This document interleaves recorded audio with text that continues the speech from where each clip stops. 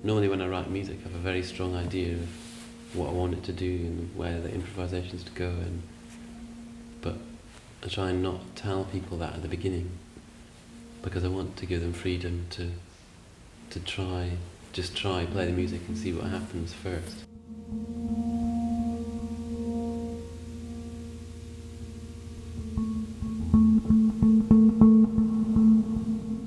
And it's called Rhythm of Strings, and it's 5 musicians who've been working together for the last 5 days here at Snape, and it bridges the gaps between electronic music and classical music, jazz and improvisation.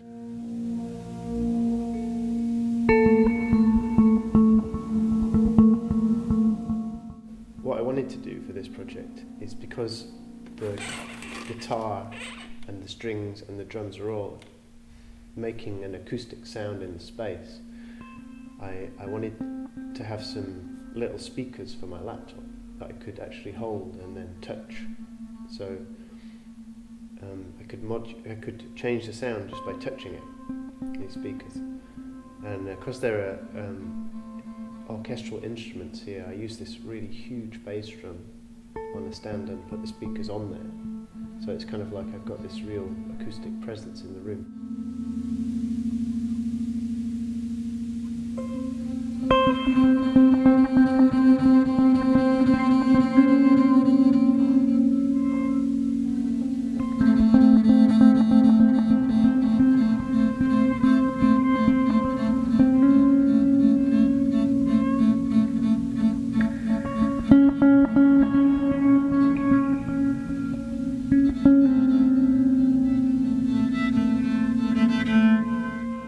I think the most unexpected thing is probably linked to the way the physical arrangement of the musicians in a circle changes one's perspective as an audience member.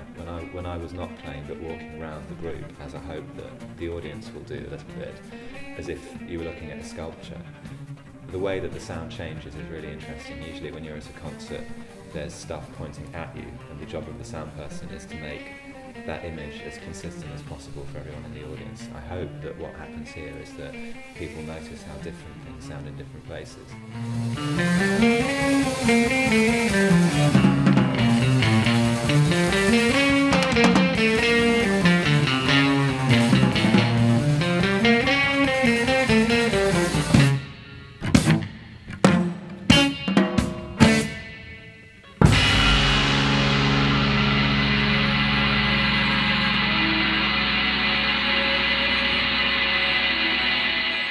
Yeah, that's massively important. I think to have those 5 days is like very rarely happens that you get that kind of time where everyone can come away from, especially coming away from London and being somewhere else, and really have the time to do that. It's very rare you get that opportunity.